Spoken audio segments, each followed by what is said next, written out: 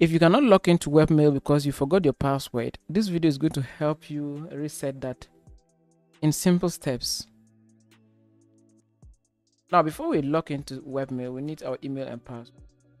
Now, if you have access to your cPanel, make sure you log into that. If you do not have access to cPanel, contact your hosting provider and they'll give you access to these details.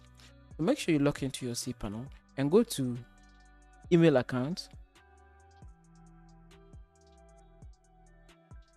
Now, the way we log into webmail is we create an email and then we use that email to access our webmail, right?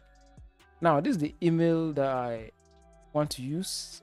And right now, I can't remember the password. So the way I do that is I copy it, come here, paste it. Now, for the password, go back and I want you to click on manage, scroll down and click on generate password. Copy this new password, copy.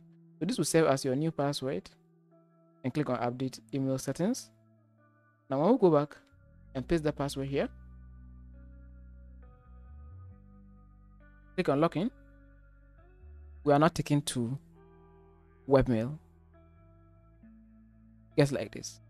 Now if you want to build your own web hosting business from home and compete with popular hosting providers like Namecheap, Bluehost, NameHero, watch this video that you're seeing on your screen. Thank you for watching. Hoping to see you in that video. Take care.